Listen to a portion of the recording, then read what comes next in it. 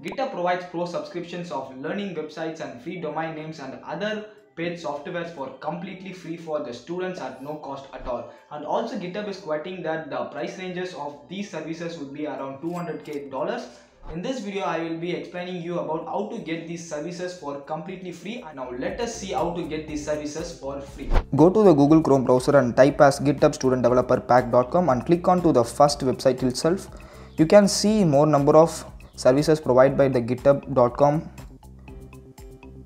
and click on to the sign up for student developer pack option, and you can see two options. One is for students and another is teachers. You can get student benefits. If you already have an email account, you can sign in or you can create a new one. Then provide the information asked by the GitHub like your username, email address, password, and then click on to the verify.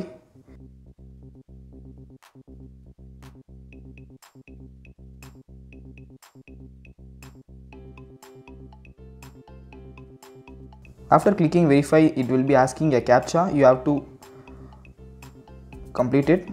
Then click on to the create account.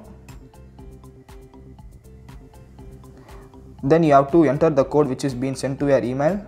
Go to your email and copy the code and just paste it. It will be redirected and you can see the student benefits, and you must know about some of the important things. Then you should provide the school or college email ID. That is what is important, and you have to provide the name of your institution.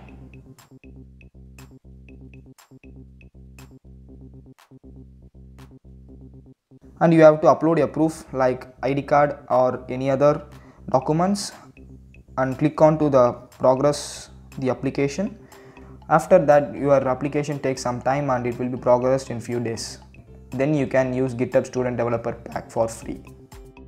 For more insightful content like this, follow Coursera_30 on Instagram and subscribe to the Coursera SP YouTube channel on YouTube. Let me see you on another video. Thank you.